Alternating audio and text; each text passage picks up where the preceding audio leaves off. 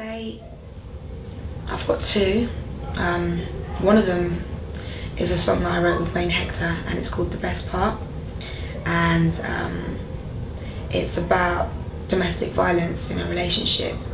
And it's about having the courage and the strength to be able to walk away from that kind of situation. And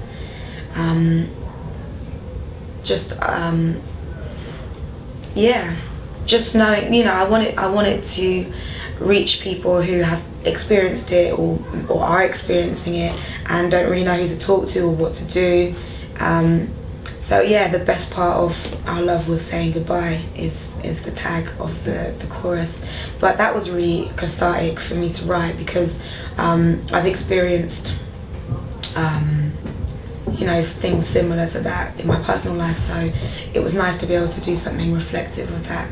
And another song I wrote with Emily Sandy is called Recovery Room, and Recovery Room is about the mental place that you put yourself in when you're having an argument with somebody who you really love, and you know all the things that really piss that person off, right, and really hurt that person, and they know all the things that really hurt you, and you're having this argument and you're just being spiteful to each other, and you put each other in the recovery room, and they're the only person that can help you get out of that. You're just wounded inside, and you don't want to be in that recovery room for too long. You want to be pulled out, and no one else can get you out of it, not even yourself.